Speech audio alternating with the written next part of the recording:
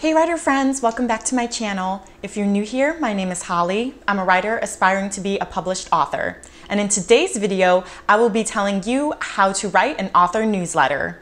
So guys, I am so sorry for not having a video for you guys last week, and I've been coming out with like my usual Tuesday one and then a bonus one on Fridays, but last week I didn't come out with any, and I know I didn't come out with one this Tuesday, but between like all of these crazy changes and ups and downs and lefts and rights happening with the closure of the hospital I'm working at and then searching for townhouses to rent, it's just been chaotic. And I've pretty much been describing my life as the "this is fine" meme. So if you don't know what that is, I'm gonna insert a picture right now so you can see it, but it's a dog just drinking coffee in his kitchen and there's just fire everywhere and he's just like, yeah, this is fine. So that's me. But anyways, thank you for your patience and thank you for understanding. This video was highly requested by you guys, so thanks for that suggestion. Leave me a comment down below and let me know if you already have an author newsletter, and if not, if you want to start one. So we all know how important author newsletters are to help you build a list of loyal followers and have a direct way for you to be in contact with them. Now, whether you already have 3 books out in the world or you're just working on outlining your first novel, having a newsletter is important. But you may be wondering, what the heck do I put in a newsletter?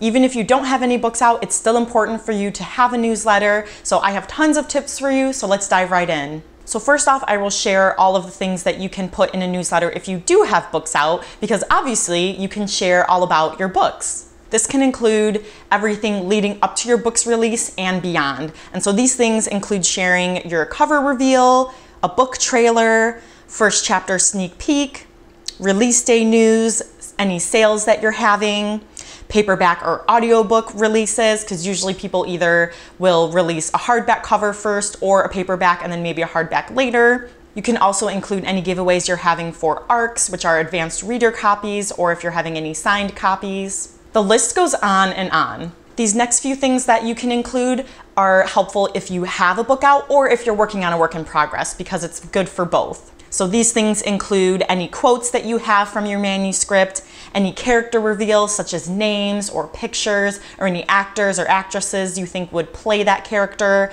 or any character bios. Of course, having the title reveal or the genre reveal of that novel. And kind of same as I said for if you already have a book out, you can also give a first chapter sneak peek for your work in progress, but I recommend making sure that that chapter is very, very polished and edited. You don't want to be putting out like a first or second draft chapter, because that's what your readers are thinking that they're going to get. And if they don't know that it's an unpolished first chapter, they're going to be like, this is horrible, like I don't want this book. So make sure that it's your very best if you're going to post that. And you can also include aesthetic boards for your world and characters. All right, now on to things that aren't book related. So for any sort of kind of writerly things, you can share your author platform. So of course, all of the links of the websites that you're on. Or you can share any author platform updates, such as now you're on Twitter, or now you're starting a YouTube channel, or you just launched your website. And you can include any social media challenges that you're taking part in, such as Instagram writerly challenges, either weekly or monthly, or any Twitter chats that you're a part of. You could talk about the current stage of the writing process that you're in, whether you're brainstorming, outlining, drafting, editing, or gathering query materials to start your publishing journey. Or you could talk about if you're actually in the publishing process. You can give writing tips and inspiration, whether that is writing quotes or sharing links to good blog posts that you read recently, or even blog posts that you wrote. You can share your favorite writing websites or any apps that you recently found that have helped you, and any services that you have used that you recommend, whether that's editing services or critique packages. You can also list whether you're seeking betas or critique partners for your manuscript. And this is a great way because like you already have these people that are following you and following you along your journey with your work in progress, so they're probably already interested and would love to hop on and be a beta reader. And you could talk about any conferences or retreats that you attended or will attend, or any book signings that you're going to be going to.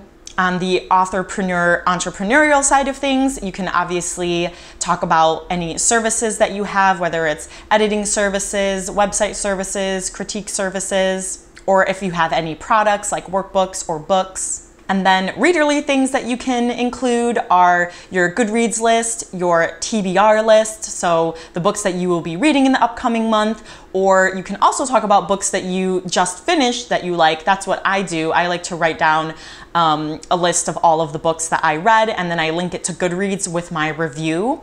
And some people, they only pick a couple of their books that they read last month that was their favorites, and so they'll do a little bit more in-depth review about that.